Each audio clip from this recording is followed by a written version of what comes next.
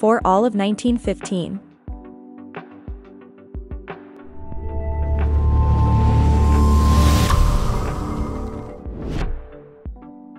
When Germany failed to immediately knock France or England out of World War I, the German High Command ordered its troops to dig in on the Western Front. During 1915, the second year of the war, the German military focused exclusively on forcing Russia out of the fight. Russia had already made some advances in Galicia, but that changed quickly as Germany secretly transferred large amounts of troops and material from the Western Front.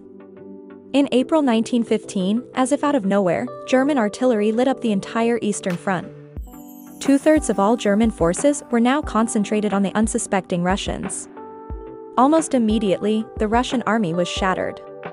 In a single engagement in May, an Austro-German offensive took 140,000 prisoners.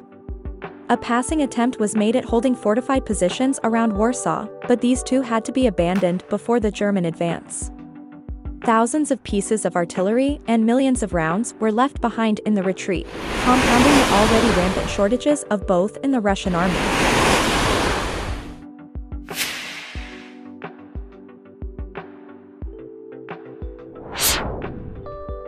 With over 1 million troops lost or prisoners, the only option for the Russians was a massive withdrawal east, razing everything behind them as they went.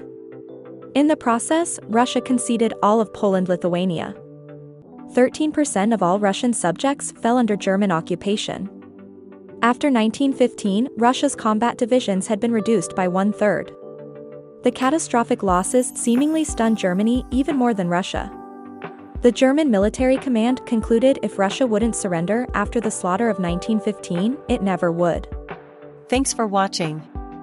If you liked the video, please hit the like button. If you want to see more videos, hit the subscribe button, and if you have something to say, please leave a comment.